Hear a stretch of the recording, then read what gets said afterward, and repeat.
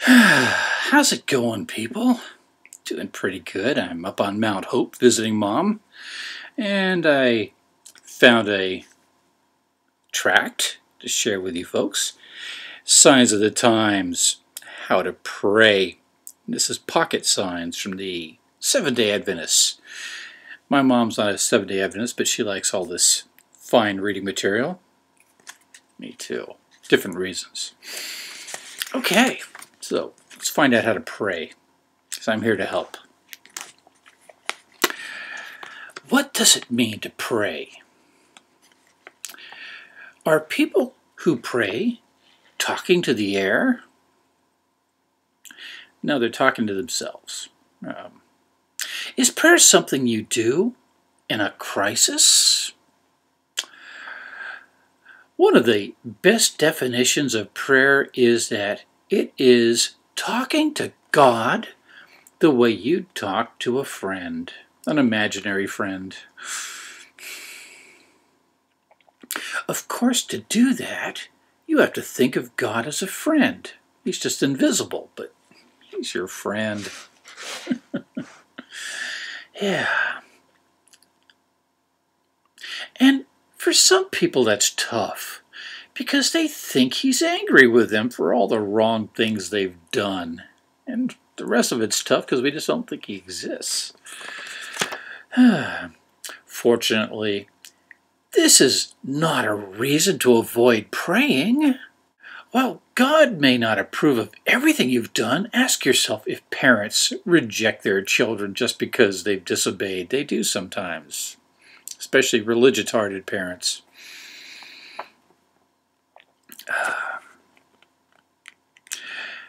Of course they don't, all right. Except they do sometimes. Neither does God. I mean, except for that little drowning the planet bit and damning people and creating hell and stuff like that. Otherwise, of course not. And his inability to forgive without blood atonement. Even if you've done something he wishes you hadn't, he still loves you. Your imaginary friend. He's there for you. How to pray. There we go. Most of us think of praying as something we do on our knees with our eyes shut. But that's far from being the only way to pray. Pray tell.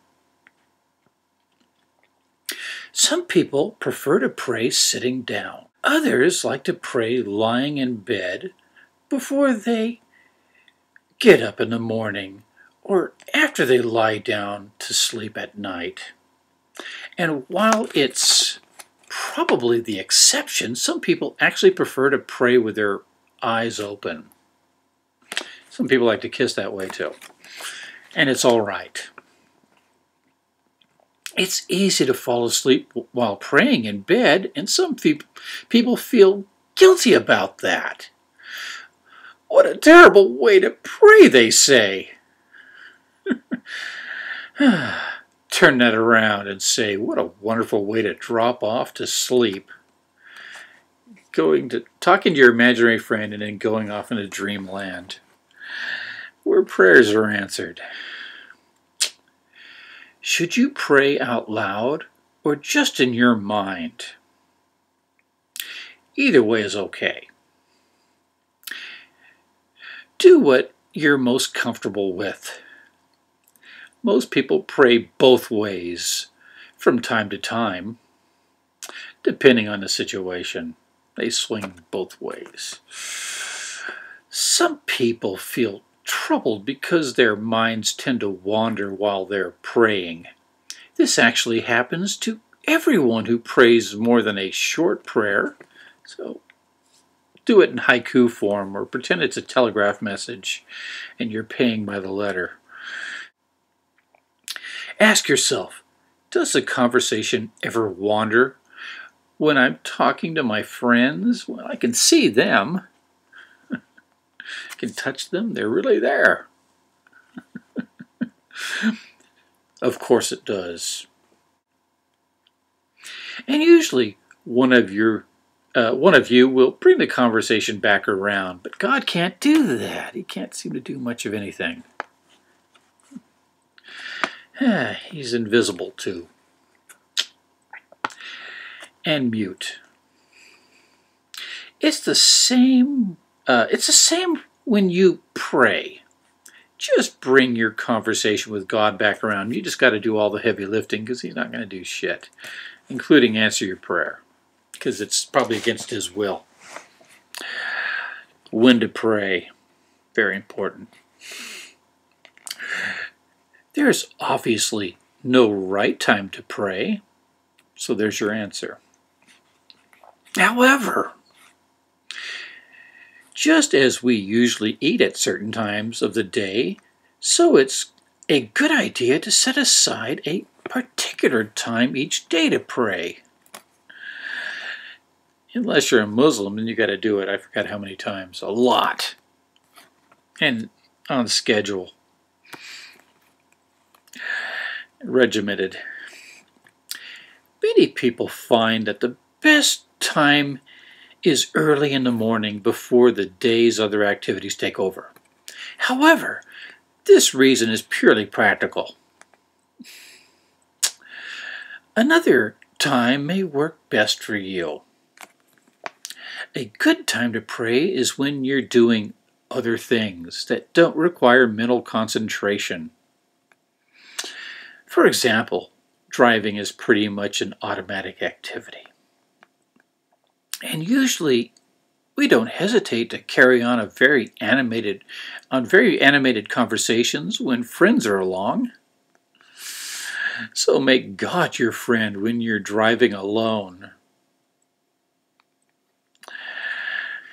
Think of Him as riding in the passenger seat beside you and talk to Him. I got a great idea. Let Jesus take the wheel. You've got faith, right? I mean, faith moves mountains, just a mustard seed's worth. Let Jesus take the wheel. I mean, you're already risking everybody's lives because you could be raptured at any minute while you're driving a car. You crash into a school full of unsaved children. Not good. All right. Most of us face minor crises from time to time. Something happens that momentarily makes us angry or pushes one of our anxiety buttons. These are good times to send up a quick prayer for guidance. It's going up, you notice that? It's got a direction. Even when you're concentrating on other things, you can break in with a short prayer. It's like a commercial break. Thanking God for the little things that happen in your life is one good way to do that. God, I appreciate the compliment my boss gave me. Thanks. Because you made that happen. He gets the credit, never the blame. Thanks for the air conditioning on this hot day, because we all know God created air conditioning. Thanks for the apples I just enjoyed. Thanks for the BJ. All right, I guess you can't do that one. Okay. Getting started.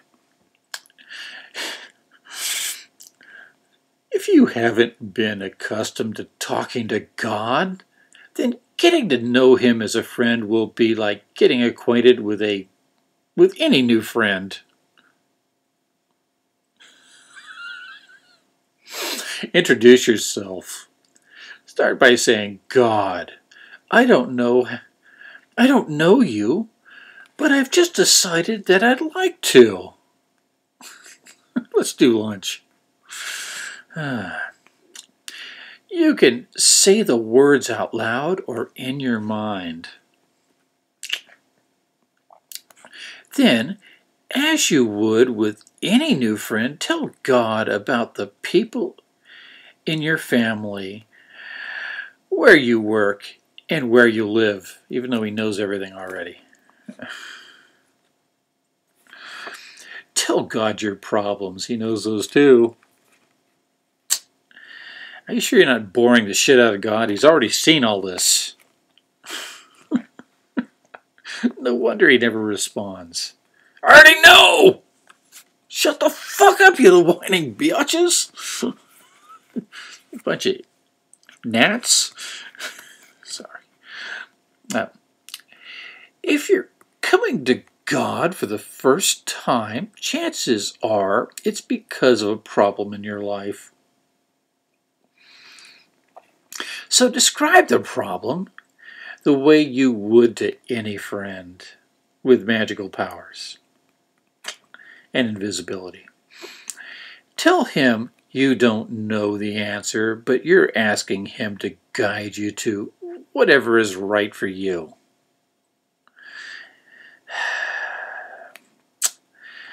Then let go of your expectations and see how he works out the situation. I do the same trick, except without God. I go, all right, I can't find my car keys, so all right, you know what? I'm going to stop thinking about my car keys. And I'm going to focus on something. Ah, that is where my car keys are. I guess it was God all along, huh? All right. Thank God. Finish by thanking God for hearing you and for bringing the right answer at the right time, like where your car keys were. Soon you'll discover that God is your friend too. Your personal, exclusive friend that the whole world can play with. What to pray for. There's no limit to the things you can pray about. You can pray in one hand and crap in the other. See which one fills up first. What are your needs? Ask God to provide them at the time and in the way He sees best. Isn't that convenient? You can also pray for your wants, things you'd like to have but could live without, and probably will have to, if all you're doing is praying. Certainly, you'll want to talk to God about your problems, and it's important to pray for a willingness to accept whatever comes, because it's going to, in spite of your prayers. We all have definite ideas about what we want, and we work to accomplish those goals. That's what it's about. Yeah, pray and then go make it happen yourself. And then give God credit and thank Him for all you did for yourself.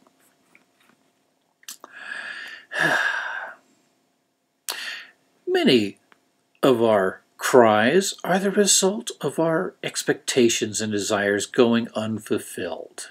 No duh. That's why the first sentence of the Serenity Prayer is so important. God grant me the serenity to accept the things I cannot change, because you can't do shit about them. Think of the important people in your life, family members, neighbors, and work associates. Ask God to bless them spiritually. Your important people can even include those who are hard to get along with, or not. Especially ask God to give you the wisdom to relate to them appropriately. Like what, an AK-47? I mean, people get different answers since they're coming from their own heads. Do you find yourself yielding to a particular temptation and then feeling guilty? Two prayers are important here. First, ask God to forgive you. He will. And second, ask for the wisdom to overcome the bad habit. It's also a good idea to ask God to change you on the inside so you won't even want to yield. God really is your friend, even if you're afraid of him. Even if you don't believe in him, he still likes you. So does Santa.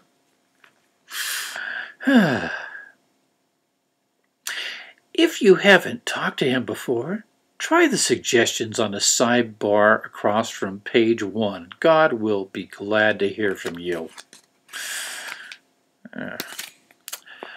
About this Pocket Signs. We hope you enjoyed reading this Pocket Signs article, which was adapted from the Signs of the Times, a 32-page monthly journal published by Seventh-day Adventists. Article topics include salvation, prophecy, biblical teachings, and Christian lifestyle, and other nonsense. Each issue also includes several inspirational stories that are probably bullshit. To learn about additional topics in the series of Pocket Signs articles, you could visit our website, and I'll put that information where it goes. I don't know where they can put it. For more information about the monthly Signs for the Times magazine, you can subscribe and call this number that I'll give you. I don't know. Maybe it costs something. I don't know. Learn more about the Bible if you want to be a Seventh-day Adventist and ruin a perfectly good Saturday. It's easy to learn more about the Bible alone in the quietness of your home. To request your free Discover Home Bible study plan, call the number I'm going to give you guys. And that's it for this fascinating little infomercial here for God. I hope this helped.